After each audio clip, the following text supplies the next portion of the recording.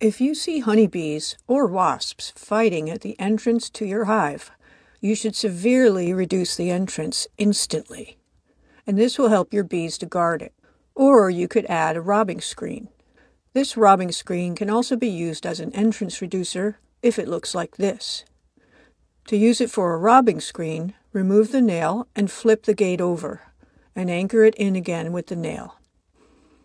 When you install it on your hive at the entrance, it will look like this, and robbers will smell honey at this location and continue to scrabble around down here, trying to get in, and also here at the tall screen.